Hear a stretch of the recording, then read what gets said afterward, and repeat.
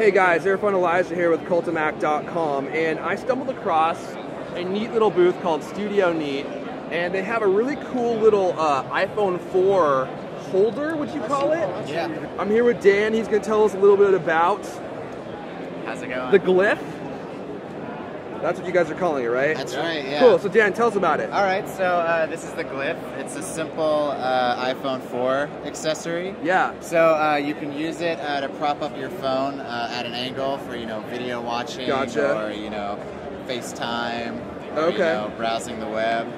And, the kicker is it has a universal tripod screw on the bottom of it, so you can then Kind of mount it like that guy slide over in there. here, and exactly, and then you can mount it to any standard tripod. Gotcha. So it's kind of like this multifunctional little accessory. Cool, and tell us how this thing came to be.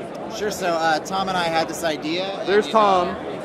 We wanted to make it, but we didn't have any money to do so. It takes a pretty big upfront capital to get this thing started. So we went on to Kickstarter.com and got this thing funded. Tell us what Kickstarter.com is. Sure, yeah. So Kickstarter is a site for crowdfunding creative ideas. So basically, you put your idea up there and you ask for pledges, and if people are into your idea, then they pledge the money. If you reach your goal, then everybody's credit card gets charged, and then you give them, the product that you promised. And if you don't reach your goal, then nothing happens. Nobody gets charged. What's that? How much money did you ask for? We asked for $10,000. And how much did you get? We got $137,000. Well, that's awesome, man. So you got the product out, shipped all the ones to your users. Congratulations. It seems like a really cool, useful little product.